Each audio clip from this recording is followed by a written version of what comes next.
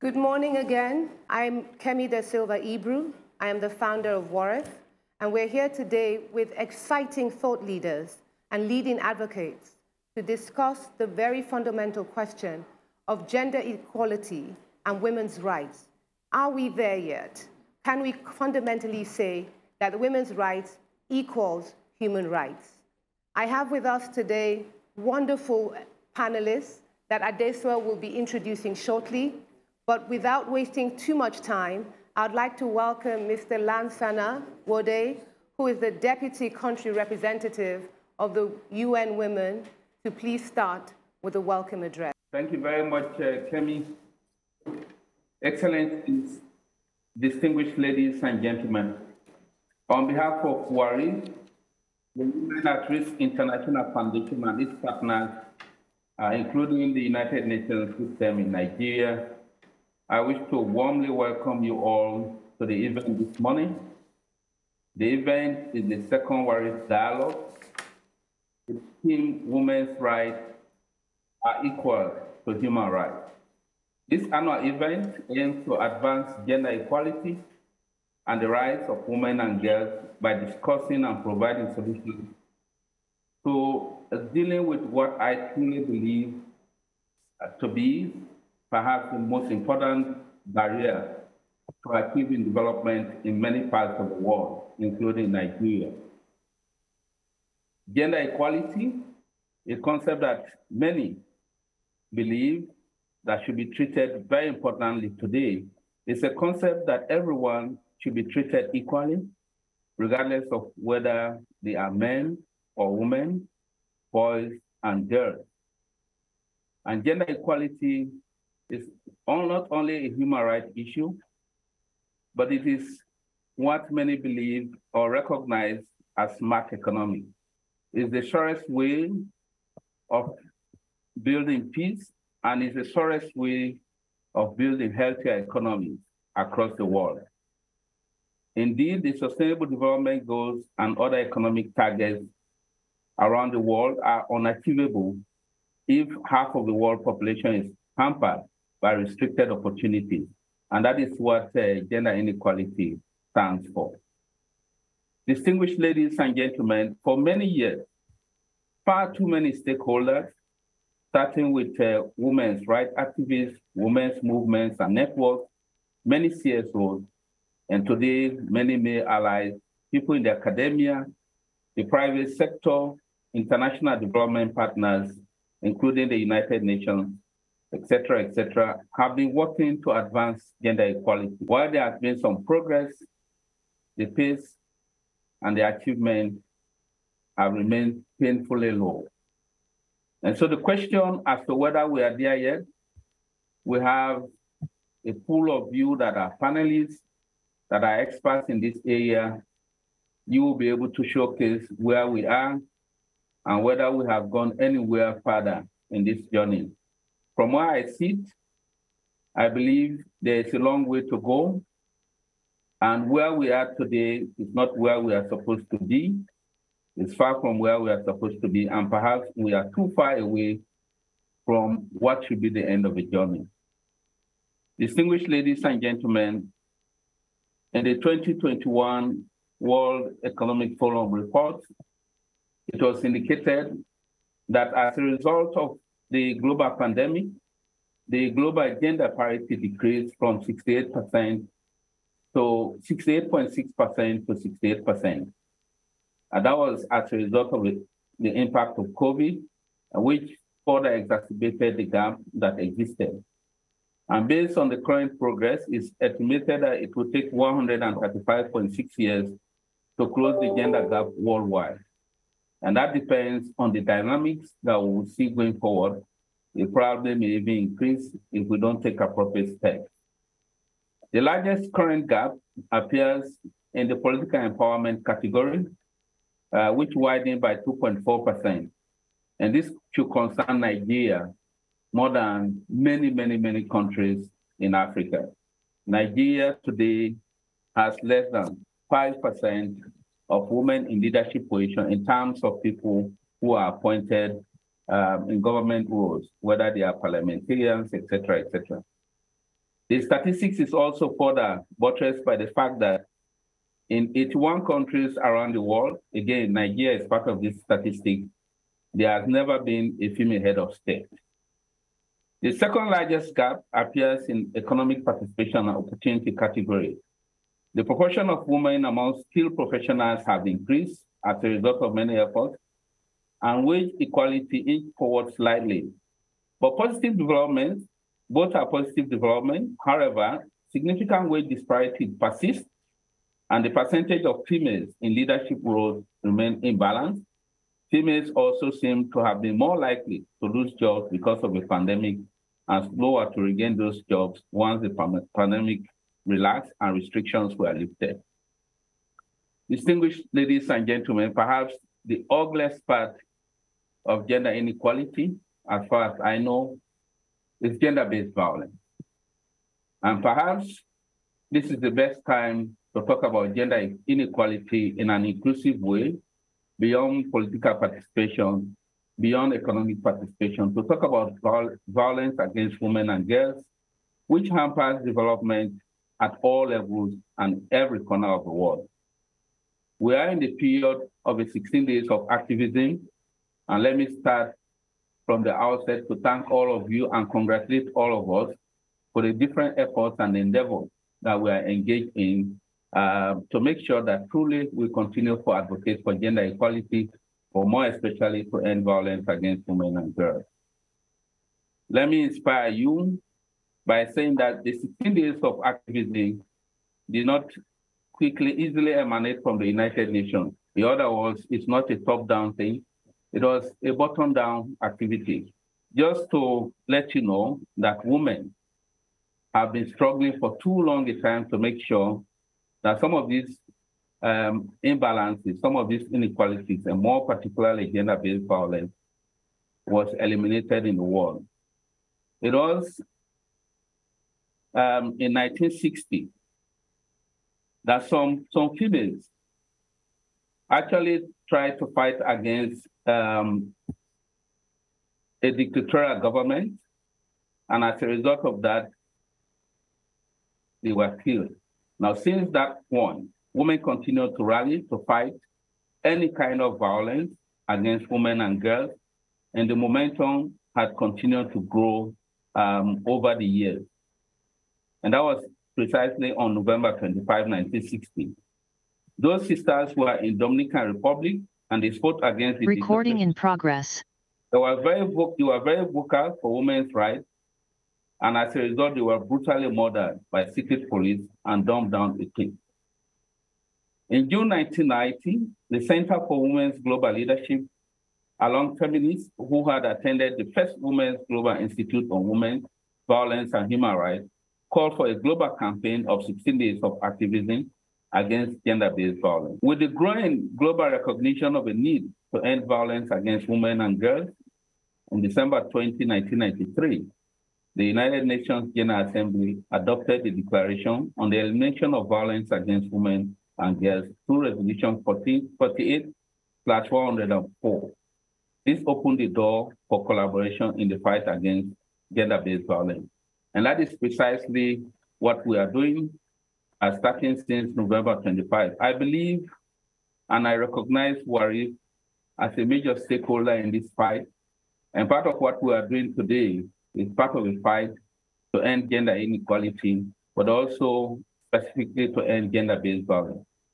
Distinguished ladies and gentlemen, I believe we are here as panelists to explore the challenges, to see where we are globally, but more especially as Nigeria. I know that in Nigeria, many of the statistics around gender inequality are perhaps more pronounced, and Nigeria as a country has contributed significantly to some of these awkward statistics that we are talking about. I can only say that the event today and many of the events we are conducting since the 25th of this month, going all the way to the Human Rights Day on the 10th of December, will contribute to changing what Nigeria is. We contribute to making sure that gender equality is advanced in Nigeria, and therefore Nigeria truly takes this trend on the development trajectory and make this country a great country that it's supposed to be. Thank you very much. and I welcome you all to this event. Thank you very, very much, Lansana, for those encouraging words. Without wasting too much time, I would like to welcome the UN resident humanitarian coordinator, Mr. Matthias Schmali, to please give us a keynote address. Thank you very much, Cami. A very good morning to all of you. Lansana is in a way a hard act to follow because he's already sort of delivered a keynote, but I will try to make some additional complimentary remark. It's really remarks. It's an honor to be given this opportunity to speak to you on this second annual Women at Risk International Foundation Dialogue. We are, as Lansana already implied or indicated, a proud partner of WARIF in addressing gender-based violence with the support and through the EU-UN Spotlight Initiative.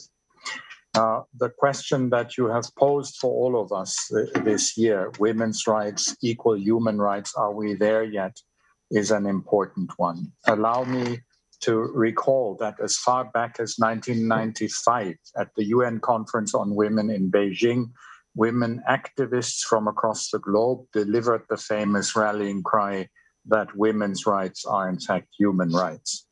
At that conference, as we, I think, all know, the Beijing Declaration and Platform for Action was adopted. 189 countries, in fact, including Nigeria, pledged to achieve gender equality in practice and in law so that all women could fully enjoy their inalienable rights and freedoms on equal footing with men. So where are we 27 years later? Are we there yet? Sadly, the answer is no from our perspective in the UN. We are not there yet. Again, Lansana has spoken about this, although some progress has been made. But achieving gender equality and empowering women remains one of the, if not the great unfinished business of our time. Now, allow me to underline that denying women and girls their basic rights is just fundamentally wrong, whatever other considerations we may have. It is fundamentally wrong from moral and all sorts of perspectives. And it also has serious social and economic consequences which hold everyone back. Economic development and the agreed 17 Sustainable Development Goals that, again, the UN has agreed, including Nigeria, cannot be achieved by leaving half of the population behind. We have evidence from around the globe that the economic empowerment of women has a transformative effect and is a force multiplier for sustainable development. As I'm referring to economic empowerment, I remember talking a few weeks ago in Yola in Adamawa, in a safe space provided by a Spotlight Initiative-backed NGO, talking with women and girls about what can be done to prevent violence against them. Several of them spoke about their economic empowerment being key, not least as it gives them some independence and lessens tensions at home, as several of them described.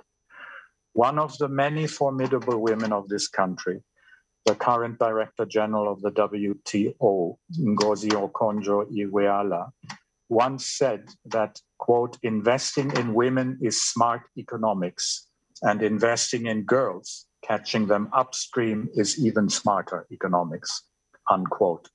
This is undoubtedly true. In Nigeria, as you all, and especially the women on the panel and who've tuned in, a robust women's movement, you are part of it, many of you, has built momentum across the nation, from the grassroots in communities to the upper reaches of government. Women's rights have advanced on many fronts, often due to the enormous efforts of this movement. Successes include that we have seen a slight decline of child marriage across the country. There are more data available on violence against women, which are a basis for taking action, including legal action. An increased percentage of women are in paid jobs. 34 out of 36 states have passed the BAT Act. But, despite these steps forward, gender-based violence, as Lansana already talked about, and discrimination continue to persist. Nigeria remains a male-dominated society with several indicators pointing to the marginalized conditions of women and girls. And some examples, we all know them. Women constitute less than 5% of elected members of the National Assembly. Despite what I said about child marriage, 43% of girls are married before the age of 18. 20% of women aged 15 to 49 have undergone female genital mutilation, and the list goes on. Now, behind these numbers are, of course, the many individual and real stories of women and girls being hindered in enjoying the same rights as men and boys.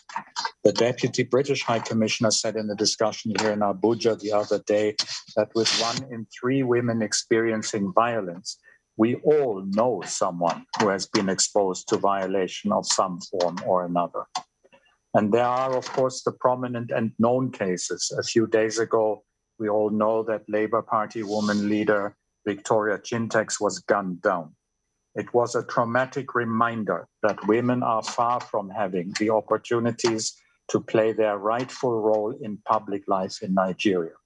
We know, as UN member states around the world, that countries are better governed if there is gender equality in the political space. Again, we all know examples of women political leaders who've made more than significant contributions to advancing prosperity and peace in their respective country. Allow me to take off my UN neutrality hat and say that as a German, I am unsurprisingly thinking of Angela Merkel. Under the long period of her being the great ogre at the top in Germany, we have seen economic and political stability in the country. And under her courageous leadership, Germany became known around the world as a model country for opening its doors wide open for 1 million Syrian refugees. Again, I'm not so much making these comments as a German. I'm also German, but it is an example of what women, competent, excellent women leadership can lead to. Are we there yet in Nigeria? Again, no, sadly, we are not here in this country there yet, and many other countries, of course, for all the reasons I've already mentioned. In coming to a close, allow me to speak about several actions that we can continue to do to support the government and other stakeholders in order to make progress in achieving women's rights in Nigeria. Firstly, it's about laws, discriminatory laws, policies, practices that need to be eradicated. Legal and practical reforms must be upheld and must uphold the equal rights of women and girls within the family, within the workplace, within the public sphere. A good start would be the passage of the gender bills. You all know about them. I will, in the interest of time, not say more about that here. So there is legal aspects of this that we need to continue working on. Secondly, from a UN perspective, we have a blueprint for achieving gender equality. It's called the 2030 Agenda. The UN's vision of development is one which leaves no one behind, and certainly not women and girls. It builds on the foundations of the Beijing Platform for Action I've already mentioned. As many of you might know, gender equality is the subject of SDG 5, but it is also embedded throughout the Development Agenda 2030 as a so-called cross-cutting issue. And in this or against this background, allow me to say that as a UN staffer, I'm proud to note that our Secretary General and our Deputy Secretary General, of course, another prominent woman leader that hails from your country, Mrs. Amina Mohammed, have achieved together, Antonio Guterres and her, have achieved in their 5 years of leadership across the UN, gender parity in the most senior leadership positions across the UN system. Lower down in the ranks, we have some way to go, but it is a significant milestone. How have they done it? One important, if not the key element, has been prioritizing the appointment of women in all cases where there are candidates of equal qualification and experience. And recruitment processes across the UN, in many parts of the UN, cannot proceed if there is not evidence of a minimum percentage of women candidates being qualified and in the mix. Since arriving a year ago in Nigeria, I've been intrigued by observing that women are much more prominently represented in leadership positions in the private sector as opposed to the public sector. Now, several captains of industry, including notably men who I asked how they did it, said that setting deliberate targets and quotas was undoubtedly a major element. So affirmative action has to be a part of the future. Thirdly, Lansana has already widely spoken about the 16 days of activism against gender-based violence.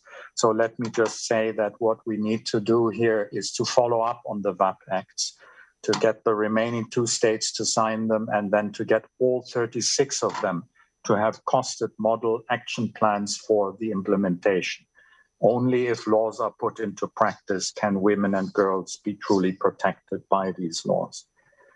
So in closing, the answer to today's question, as I've said several times from the UN's perspective, is sadly no. We are not there yet, but we are moving in the right direction. As our Deputy Secretary General says, the glass is some full, not half full, but some full. And while it is at times hard to stay positive and not become cynical or bitter in view of the countless stories of discrimination and marginalization of women and girls, we must keep a positive mindset and continue to work together to strive for the rights of Nigerian women and girls until we get to the answer being yes. I salute the incredibly impressive and impactful work of WARIF and a number of women-led organizations I've been privileged to visit and see in action over these past few months. Thank you very much, and I wish us all a fruitful continuation of this event.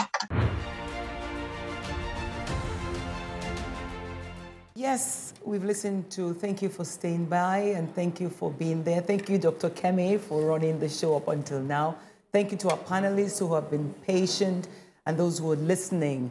Having listened to our 2 speakers, clearly the choice for WARIF that says women's rights, human rights, are we there yet, is a good one. But listening to them, Lantana says there is a long way to go. And Matthias says we are not there yet. So the questions that our panelists will be dealing with is finding what's keeping us back. Why aren't we there? How can we shorten the distance to that place? I'd like to start with Ula. Why am I starting with Ula? Because Ula is a lifelong advocate of human rights, and she's worked in sub-Saharan Africa. We have a little video that describes who she is before we take her point. Again, I say thank you to all my panelists, especially Katie, Dr. Awushika, who have been patiently waiting. So let's hear who Ula is before we engage her in conversation. Ms. Mola is a lifelong advocate for human rights, in particular the rights of women and girls. She has worked and lived more than 25 years in sub-Saharan Africa and can see the progress that is being made. She believes that access to sexual and reproductive health services, including access to family planning, is central to women's empowerment and to reaching the SDGs. Ms. Mola holds an MSc in Economics and Business Administration and a Master's in Human Rights and Democracy. Your statistics, your credentials are interesting, especially because of your experience in the economic sector. I would like you to answer one simple question. In your opinion, people have said the COVID pandemic released a hydra-headed problem that made us realize that women hadn't really moved anywhere because of the increase in domestic violence. You say that if women have more rights to make at least decisions on their own, they won't be in that position. So I'd like you to speak to that very quickly and give us a perspective of how women making their decisions can help shorten the distance to making women's rights human rights. Eula, the floor is yours. So, well, as a feminist, I'm coming to this angle from 2 points, both as the head of the United Nations Sexual and Reproductive Health Agency here in Nigeria, but also really as a lifelong feminist. You know, if I had the clear answer to that, we would be in a different place in the world today, because then we would have created this movement to make substantial changes. I think what we have to look at is how bodily autonomy and bodily integrity relates to a woman's ability to make her own decisions. Because if you are continuously exposed to violence, if you are continuously pregnant, if you are deprived your own right to make the choices about your own body, then what happens is that you are busy surviving. And in all of your economic active years, if you have a child every year, you're actually home in all your economic active years and not contributing to the economy. You would say that, and I think there is a point to that you are contributing when you are at home. That is very, very true, but it's not a recognized contribution to the economy in any country. It is also important for us to be aware that when a woman decides when she wants to have children, when a woman decides how many children she wants and when she wants them, she makes different decisions than men do in the home. And when women are empowered to make those decisions, what we know happens is that the children are more likely to be better educated. And we know that education is fundamental for economic growth and for social growth. And there has been a very strong focus over the years on only looking at economic growth. And the thing is that there's no evidence to the table that really sustains that economic growth automatically leads to social growth. And in the way that we measure economic growth, there's also an inbuilt inequality in that. Because it's like with everything else, it's spent on averages, and then you have some very rich people. And even though we measure a Gini effect, which is, by the way, that coefficient is very high here in Nigeria, that doesn't take into consideration the gender inequality of those numbers. So you can have a very wealthy segment of society and your GDP looks good. Nigeria is an example of that. And then you still have more than 100 million people living in extreme poverty. The vast majority of them are women. And these are women who are not empowered to make their own choices about their health. And if you're not healthy, you're going to struggle to be assertive and get your way into the decision-making table. So I pulled a few numbers prior to this. And if we look at what we know around a woman's health here in Nigeria, and now I do have to look at my notes just to make sure that I don't say something that is wrong, it is that only 11% of Nigerian women feel that they are empowered to make any decisions about their own health. That means that 89% of Nigerian women are not empowered to make all of their own decisions about whether to go to a doctor. Now I'm not even talking about rights and choices around reproduction. And if you're not able to do that, and if you do not really control your bodily autonomy, then that impacts on your ability to claim your space and claim your rights in all areas. And that is why we approach equality in UNFPA, not only from SDG 5, but actually as SDG 5, in particular target 5.6, to being key to unlocking the potential that lies in all the other 17 SDGs. Because if we don't see it that way, we will never be able to get to that level of equality. I want to just also add, and I think we very often forget that, is that we have a lot of big conventions we talk about, and I'm one of them, but the Human Rights Framework, back in 1993 in Vienna, it was actually recognized that all human rights are indivisible, interdependent, and interrelated. And that means you cannot drop one.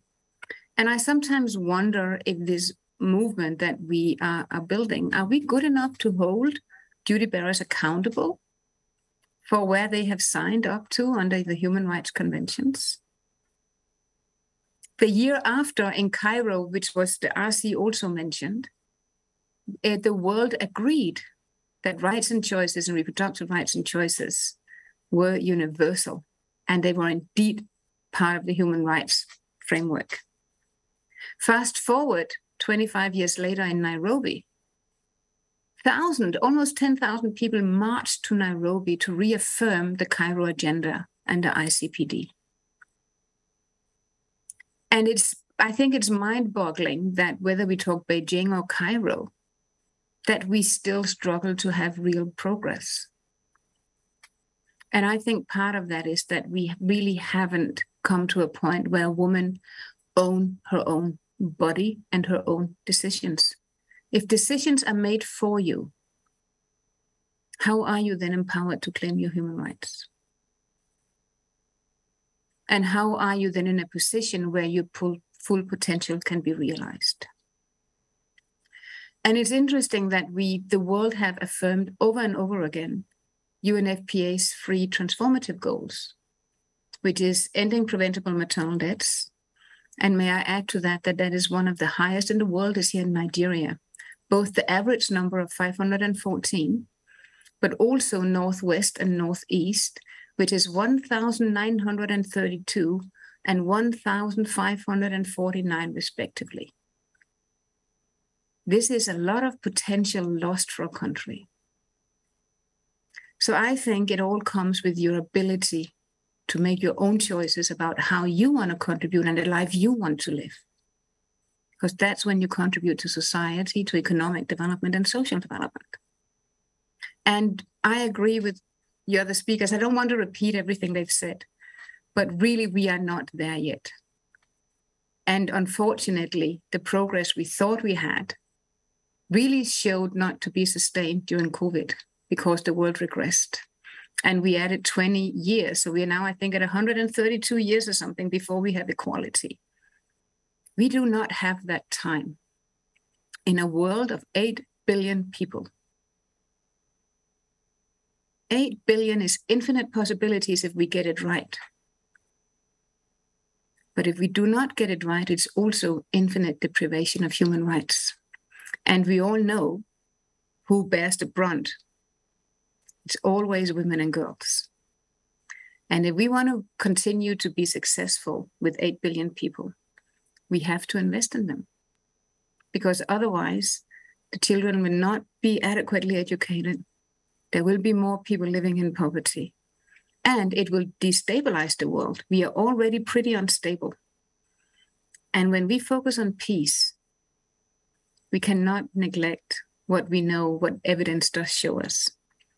Women play a critical role because we think differently. So we bring different things to the table.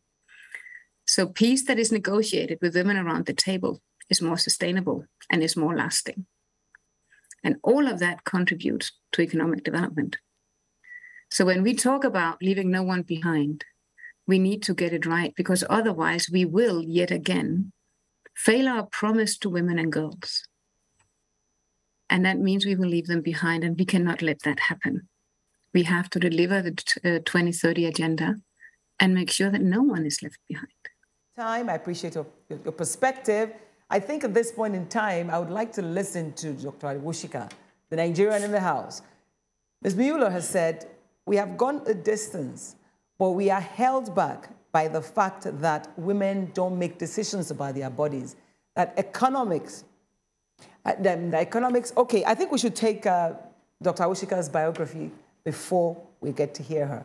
But just as she's getting ready, you're going to be speaking from the Nigerian perspective. Economics is not enough.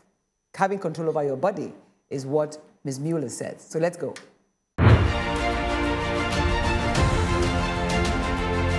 Mrs. Ibukunoluwa Awosika is the founder and CEO of the Chair Center Group, a diversified group covering manufacturing, retail, and banking security systems.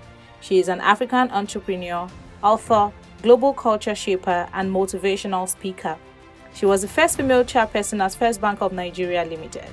Ibukun's interest in social issues, especially on challenges confronting women, spurred her to co-found the Women in Business, Management and Public Service, WIMBIS, where she also served as the chairperson. Thank you. Welcome back to the studios. Dr. Awosika is definitely a Nigerian, and she's been in Nigeria for more than maybe almost 60 years anyway. So you know, and you have championed the founding of an organization that seeks to give women empowerment. Now, since WIMBIS has been created, more than 8 women have become MDs of banks in Nigeria. You were the first female chair or First Bank in Nigeria. And yet, we have these numbers that say, whether we have money or not, if we do not have control over our bodies, then we can't move far. What are your thoughts on women moving far, regardless of all that's happening to us? Dr. Awoshika, the floor is yours.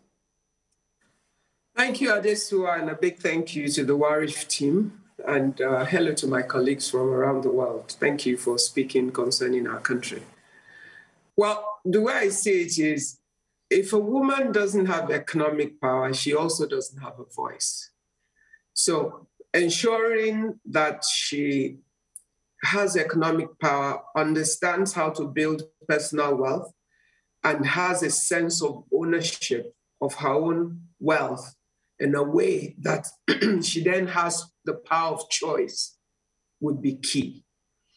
And so there's knowledge, there's power, and there's understanding.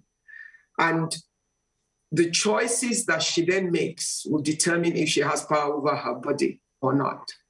You know, it's about, if you have the money and the independence, you're not compelled to marry a guy that is really not the right man for where you want to go, for what you want out of your life, and all of those options. If you have knowledge and you have economic independence in some way, then you wouldn't get into situations or scenarios because you think you do not have a choice.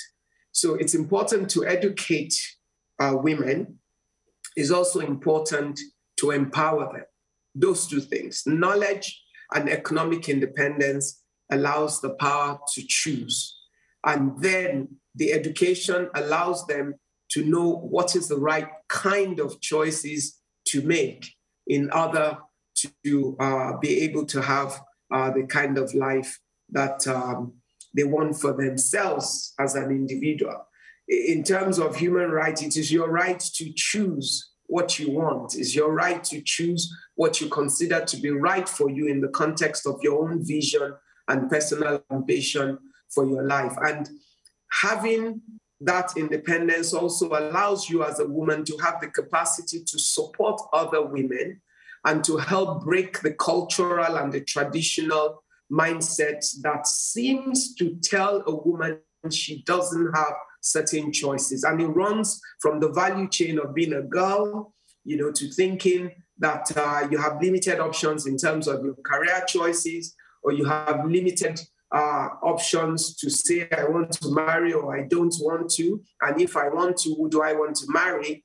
You know, and not marry just for convenience, not marry just for money, not just marry for economic provision and all of that, as many women also tend to do. And even when you do make the choice to marry, if whilst in it, you find that it's an abusive marriage in whatever form that then threatens your independence and your person, you must have the power. A lot of women are locked up in those situations because they think of their limited ability to make a choice. Oh, I can't afford to keep my children, and therefore I will stay. I cannot afford to take care of myself, therefore I will stay. I do not have the ability to provide accommodation for myself, therefore I will stay. You know, so many times that when you listen to women, you just ask yourself, this cannot be how to live.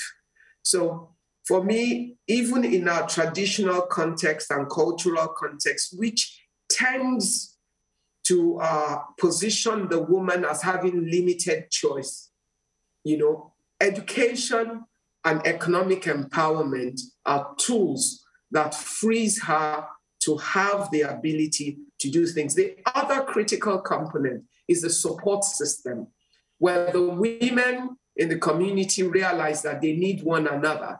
And in needing one another, they can build a tribe of support. When you build a tribe of support, that gives you the courage and the strength to move on or to make choices, even when you're emotionally weak, to make the right choice.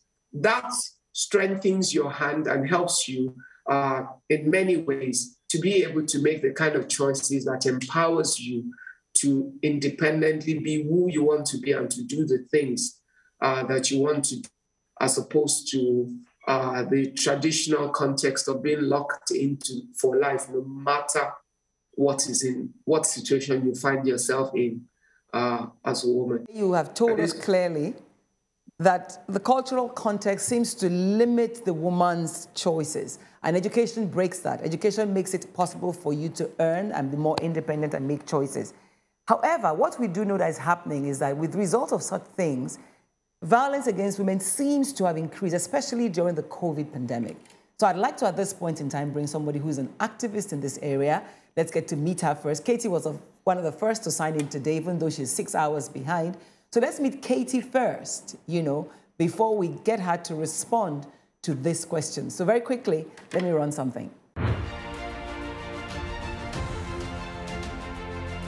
Katie Kustner is an internationally recognized author, activist, and educator.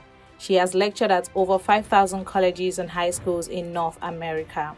As the first woman in history to speak out nationally as the victim of acquaintance rape, she appeared on the cover of Time magazine at age 18. She has also appeared on Oprah, CNN, and Good Morning America, as well as dozens of other international news programs. The U.S. ambassador to India has invited Ms. Kustner to lecture for 19 days in India, and the U.S. Department of Defense has had her train their top 200 officers. Yes, Katie, thank you yet again for signing in early, and it's very interesting to have you here because people can find you and listen to your podcast. In fact, some people describe you as crazy. You're one woman with very strong views. When you believe in it, you run it. Acquaintance rape is date rape, isn't it? Talk to us about that. Talk to us about violence against women. Talk to us about how that can color whatever progress we make in our country, for example, as we move forward. Katie, the floor is yours. Thank you for inviting me to join this conversation. It's critical work that everyone is doing on this meeting. I have been at this work since I was 18, trying to raise awareness around violence against women. I am the executive director for the Take Back the Night Foundation, and we have over 1,000 events globally. And our events are designed to empower and bring together those who've been affected by sexual violence. And as I was listening to all of our conversations and thinking about violence against women, one thing that I don't know if this is the place to bring it up, but in the United States, when I was raped at age 18 by another student at my college, there was no such thing as date or acquaintance rape. It was rape by a stranger. A woman was grabbed off the street and brutally assaulted by someone she'd never met. And that was the concept 32 years ago here in the United States. And really, truly, that was the concept of sexual violence around the world. And rape was an act of force. It wasn't even thought of as an act without consent. And in the United States, like in Nigeria, sexual violence could only be perpetrated by a man against a woman.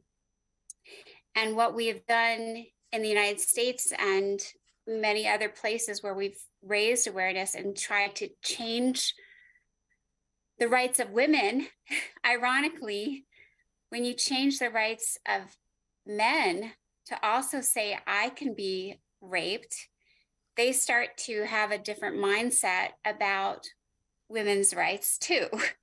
So when we made all the laws in the United States gender neutral and redefined what sexual violence was and created a whole awareness campaign over the last many decades, it actually improved the overall understanding and feeling that we have that bodily autonomy to feel safe and secure.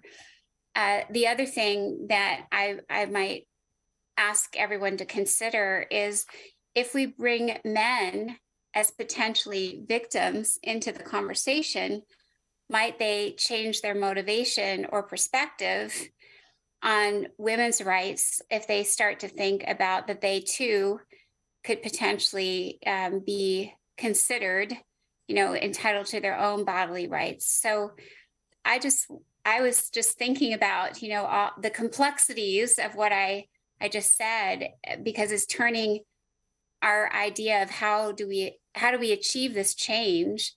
And too, like Ula, a feminist, of course, fierce and feisty, but allyship and building bridges is critical in terms of getting to where we want to go. And all the work I've done, you have to find those who already have power, men who already have power and control. Oftentimes I found the ones who are most interested in finally changing their attitudes are older men with granddaughters. And, when life looks short at this end, all of a sudden the motivation for how do we rethink power and control, and it might be protectionistic for some, but you change their attitude and you change the way they think about sharing power with women. And I hate to say sharing power with women, but we have to start somewhere. And the only other thought I wanted to add is the education theme that we've been also discussing is critical. When we have clarity as individuals about how we define a term and how we can apply it to our own bodies and minds, the definition itself becomes a form of empowerment. So to me, having that clarity through consistent, clear messaging and education around all of the issues you've discussed, including sexual violence, to me is important. Defining what bodily autonomy means, defining what the resources are, and making sure that, as many people feel they can access them and understand how, even accessing justice is one of the things that we try to do through Take Back the Night, and asking those who have the power to enforce the laws is often part of the problem. So those are, some of my thoughts around, where we might go, especially in Nigeria, since the laws are still that only men can rape women. And the other one I think is true there, although forgive me, I'm not Nigerian, is that marital rape is still not recognized under the law either. And this concept that women are property has to go. Women can't be the property of any man.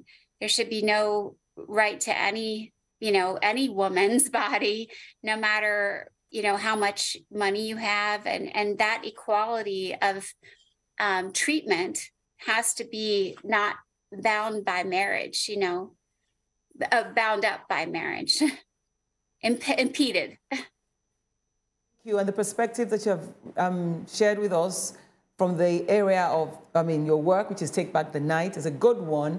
And I think, I'm just wondering if Mueller is still in the house, because as I expect everybody to respond just one more time to one question, everybody give their perspective to what the next 5 years should look like for Nigeria, I would like to ask that people who are listening, who have called in, kindly put your questions in the tab, in the chat box, in the Q&A tab, so that we can have our panelists address those questions. So at this point in time, I would like to bring in Mr. Laurent, our fourth speaker, our fourth panelist, who's actually representing Ms. Ugo Daniels. Yes, and I'd like to introduce him.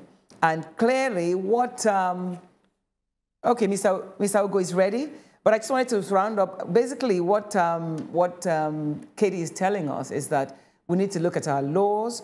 We need to take the theme of the United Nations this year, for example, which is Unite Against Violence. We need to begin to pull men and women together to do this. Let men realize it's also their problem. And others, I would like Mr. Laurent to speak from the perspective of how do we unite to address this problem so we can move faster. But first, let's get to meet him.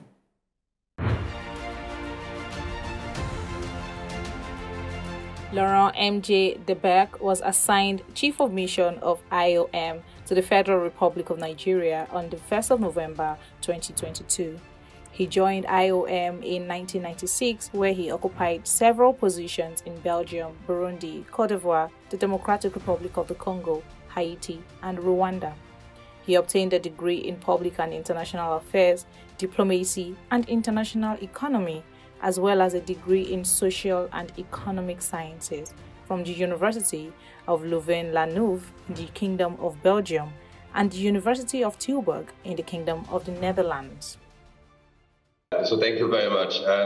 So I have the honor to be with you today in this dialogue, representing our Deputy Director General, Ugochi Daniels, who is unfortunately unable to come. So it's my pleasure to represent her and present the International Organization for Migration views on this important subject. I think there's been recognized by speakers before me the importance to recognize that there were some steps undertaken and done, showing some progress, but at the same time, the amplitude of the problem remains huge. And if we can witness some progress, we still have a lot of work ahead. Let me focus on two specific approaches which are extremely important for the organization. And I would like to give the examples of Nigeria. The first one is the humanitarian context. We have a database of people displaced in the country in the north, central, west, and east, and 1.9 million are women and girls. And they are the ones the most suffering of accessing to basic services, to protection in a crisis setup. So they are, at the same time, the needs of them are increasing, but the humanitarian capacities is decreasing, facing this amplitude. We are working with root-based organization, community-based organizations, and we have noticed, and that's similarly to the 44 countries of crisis where IOM is involved, that we can only improve the situation for women and girls if we worked with them, empowering them to carry out their own activities. At the same time, if we have the capacity to give them the power to speak, the power to take actions and decisions regarding their own safety, we still have a lot to do in empowering them for changing the social norms. We have to ensure that they discuss with the right people for making those changes sustainable. And this is where the issue may remain. The discussions of changes with traditional leaders, with religious leaders, with authorities remain an issue and difficult. So that's one aspect of providing and supporting women and girls in life-saving support. It remains a key issue, but then to us, one of the unique solutions is involving them in making their own changes. The second setup, which relates to IOM and migration, and more specifically mobility. The organization is supporting Nigerians who are returning back to Nigeria. In the last 5 years, we have supported more than 15,000 women coming back to Nigeria after a difficult journey. Most of them, if not the majority, have left as household heads facing issues in integrating economically the country. As you may know, the unemployment rate among women remains extremely high, the highest in the country. Underemployment similarly. So the only possibility for them as wife, mother, or household heads is to migrate. So it's their choice indeed, but it's a forced choice. And unfortunately, they are easily victims of organized crime institutions and such as traffickers and smugglers. So they may be facilitated access to other countries, but during the journey, they are easily victims of sexual assaults, violation of their basic rights. And in the countries where they go, they face important issues of integration and often are obliged to take what we call dirty jobs, which is not dignifying their situation at all. So in the return process, we accompany them to reintegrate.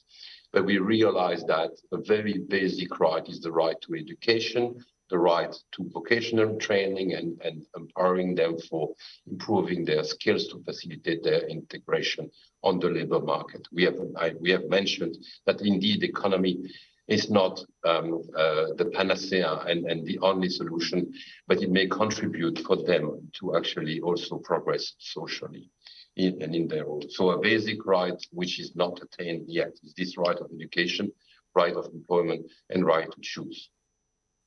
In this regard, the conclusion from our organization is the listening is not enough. We have to create a change, and the change will not be feasible if we don't empower the women and girls in taking faith in their own choice for changing their own situation, capable to talk to the right persons and changing in this regard social norms. Thank you. Thank you very much, Mr. Laurent. You did raise one issue that some of us haven't thought about, the fact that unemployment actually fuels migration, especially for women. If unemployment is high in any country, women are the ones that suffer the most. And the sad thing is when they're running away, they get raped and they also experience terrible circumstances. So Dr. Kemi has been sitting down here quietly, and we've agreed that we're going to keep the conversation going. Hi, Katie. Thank you so much for being so patient with us, Katie. I know that you've been up for hours, and we really appreciate the input that you've brought to this conversation. Worth mentioning, when you said in your discussions about changing the narrative by including men, I mean, this is something that I find happening now in Nigeria. There is a particular act called the Violence Against Persons Prohibition Act. And this is an act that we've been pushing on a policy level to be domesticated across all our states in the country. And it's the first time that the rape laws were amended to include men. So I find it interesting that when you say to us that when you look at your history through the lens of progress, you can note that point in time when the laws changed and men were then included in the conversation and how that started to change the narrative. So we're hopeful, and then that's very positive for me listening in. Do you have any final words? Because I know that you're rushing off, and as I said, we're very grateful for you to be here. I think, I'm definitely different from everyone else on the call. And I think the power that I have seen in grassroots activism and truly, Take Back the Night, for example, is just an unwieldy upstart. We were marching and banging on pots and pans and making a ruckus any way we could. The power of music and song, dance, poetry, spoken word, that's the narrative that inspires change. And when you can empower people through experiential events, it's tangible. It feels, you need the brain and you need the heart to affect change in the world. And to me, I think my suggestion, my hope is that by having events and getting people out of doors and from COVID, get people back out, get them interacting, when we don't feel alone, we are empowered. When we know that we are not the only going through something, we feel encouragement to speak out and do more. And the fear factor dissipates, because then we know we can do it because someone else is doing it. My own story, thousands of people come up and say, I thought, thank goodness for you. I couldn't even understand what happened to me until I heard your story. So I think that's the thing I hope I can inspire all of you to do, is continue the work you're doing and just think, how can I do it in a very grassroots way too, to make it as accessible as possible. In India, we're doing some work in India around sexual violence, and they just started having Take Back the Night events through our work. And one of the things they're doing is we do these clothesline projects, meaning people draw on shirts and each shirt represents a different color, and they put their stories and then hang them in public. So, there are lots and lots of ways to affect change, but empowerment and feeling confident is the start of everything.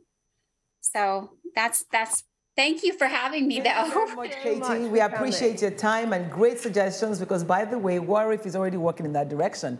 In a couple of days, the 4th walk is going to happen. People are going to walk against rape and violence against women and boys, that we found out now. So in 3 days, in 2 days? On Saturday. On Saturday, the yes. 3rd, yeah. So it's an opportunity to invite, you can watch online if you wanted to. And invite people to come out to walk. So, but the idea of, making this entertaining is interesting. Okay, Dr. Awosika, what are your thoughts after listening to what Mueller has said, what Katie has said, and then what Laurent has said about the fact that economic reasons make women migrate.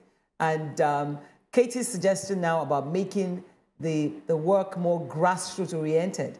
How do you think Nigeria should move going forward in the next 5 years to shorten that gap where women's rights become human rights? What have we done wrong that we can change? Well, I think when we talk about economic reasons for migration, that would be when you are disadvantaged economically.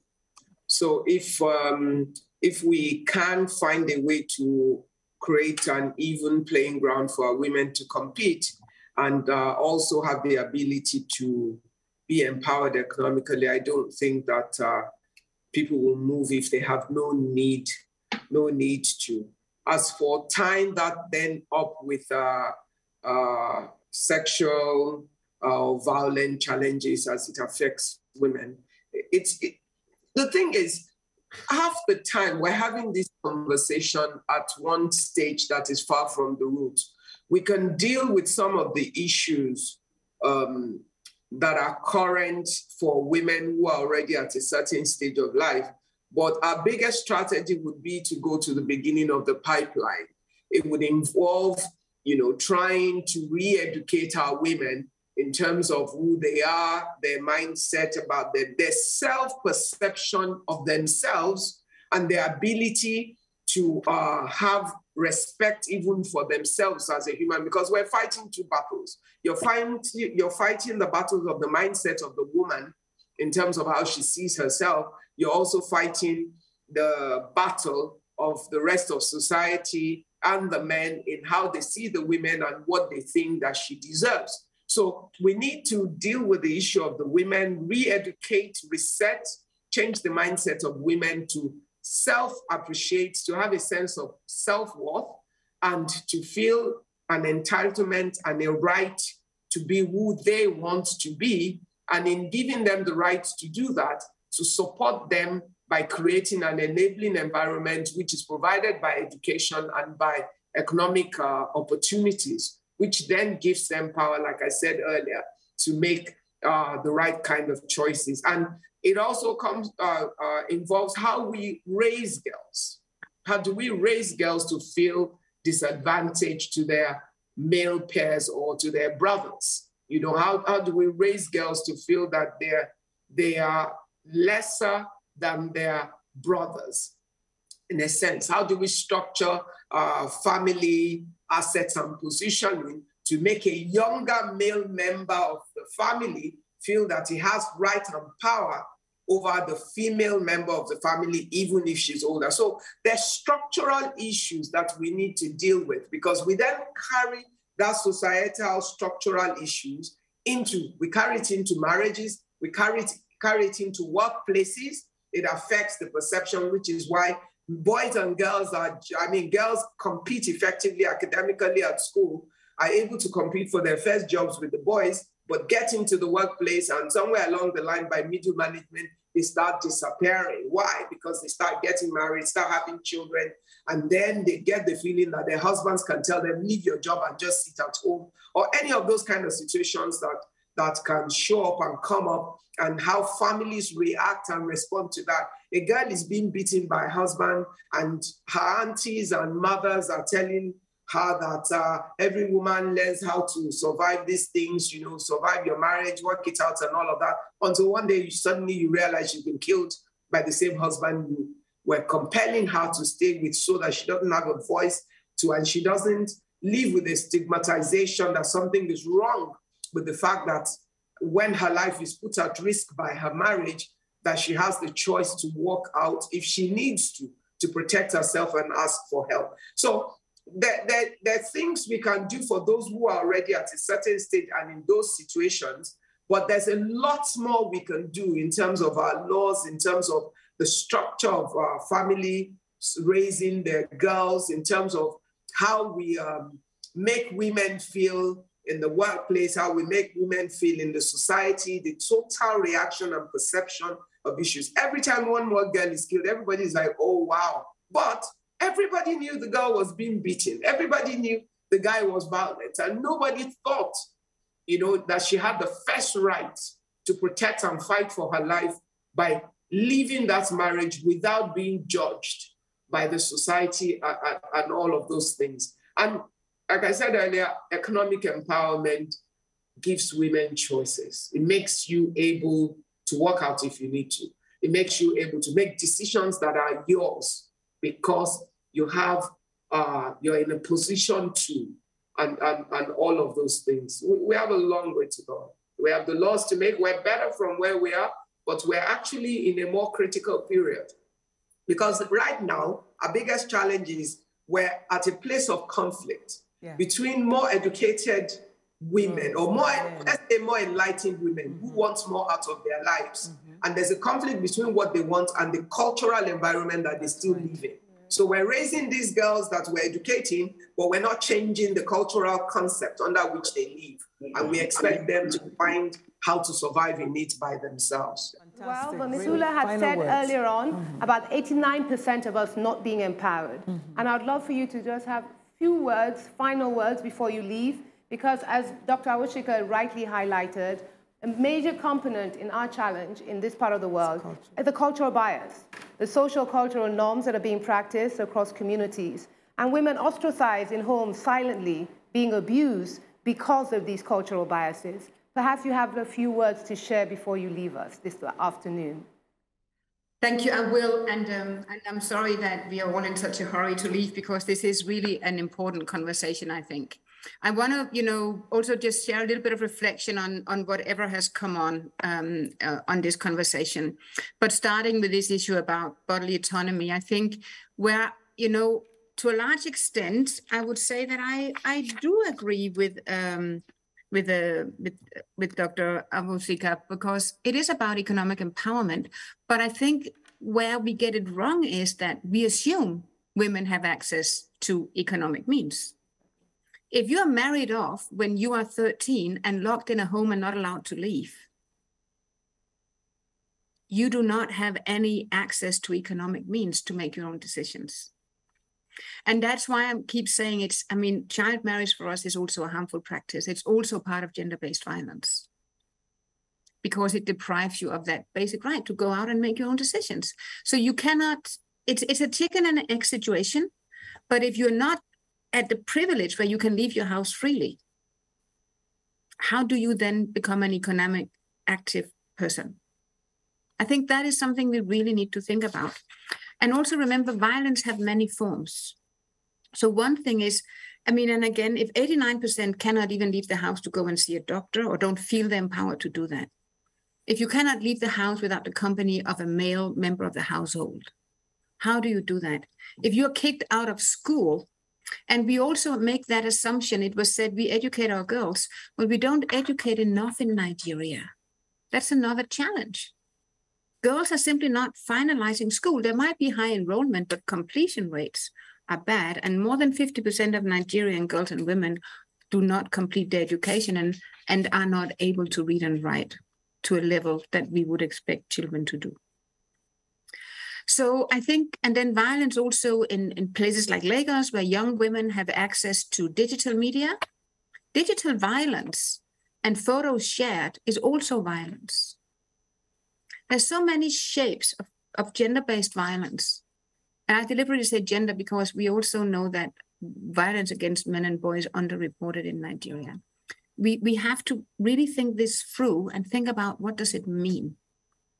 And I think the accountability frameworks are important. Katie, who's unfortunately left us, also flagged the importance of having access to justice. This is one of the major priorities for UNFPA, also as the AOR for gender-based violence. AOR is our area of responsibility to end gender-based violence, in particular in emergencies. So having that, ending the impunity is so important.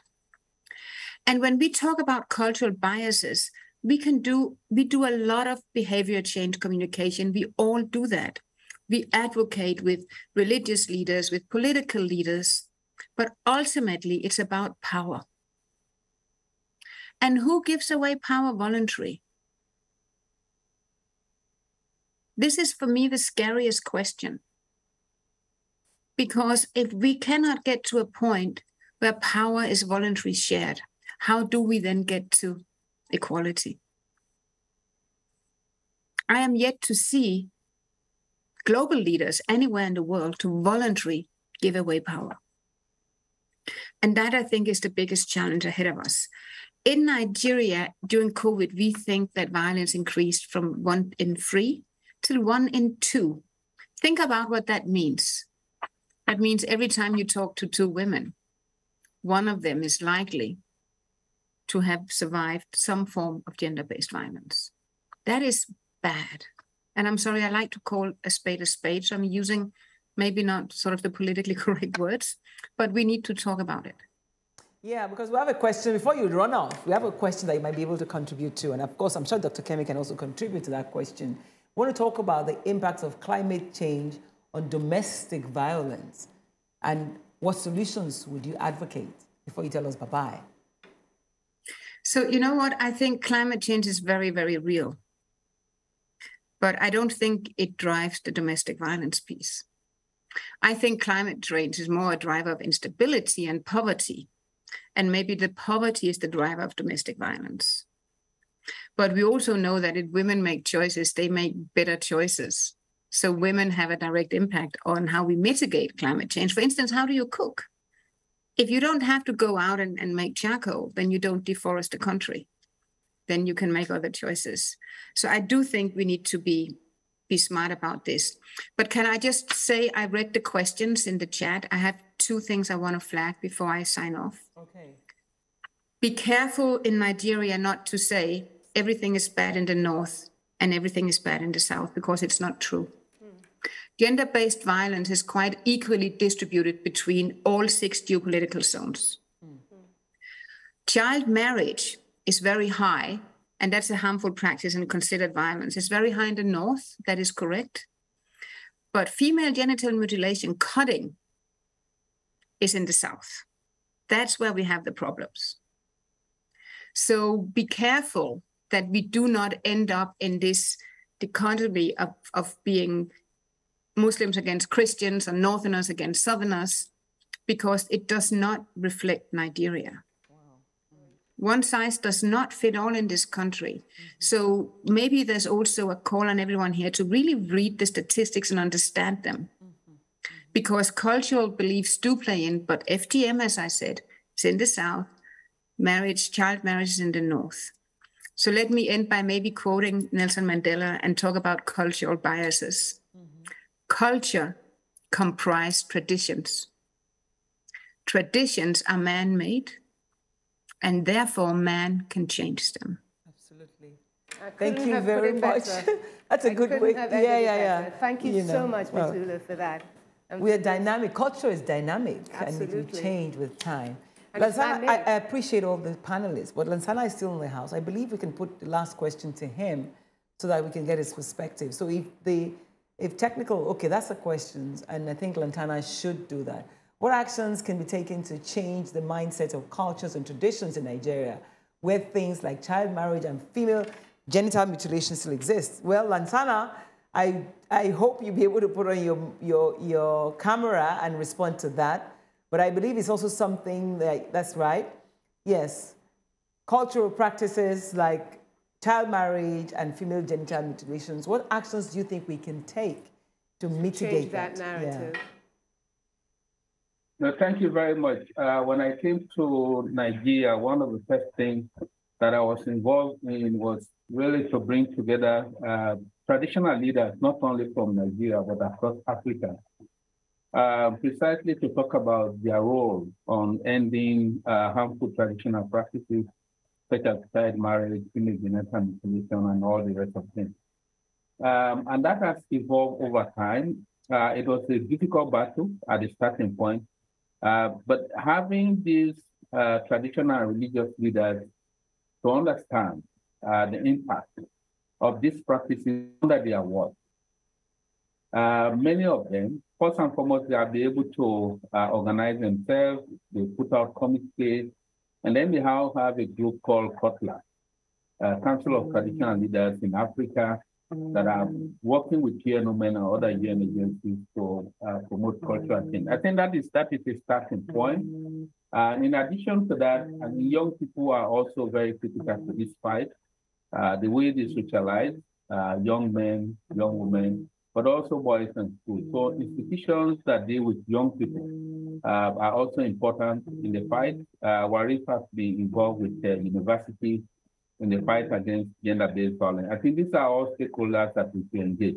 The bottom line is that cultural change does not rest with any one person. So it's about bringing everybody on board in the society, in grassroots communities, at the level of government, at the level of private sector. So we all work towards it. So the biggest stakeholders here are those who are responsible for traditions and culture, traditional leaders, but also younger people who can also utilize in a different way. And those are the trends that we are working on as UN Women, and I believe by other institutions also. Thank you. We've kept him for a bit, but what are your thoughts on that, though, about mitigating, culture and tradition? I think fundamentally that is our very root cause when it comes to gender-based violence. We always focus on the patriarchy because we're a low middle-income country. That's right. And that is something that we cannot move away from.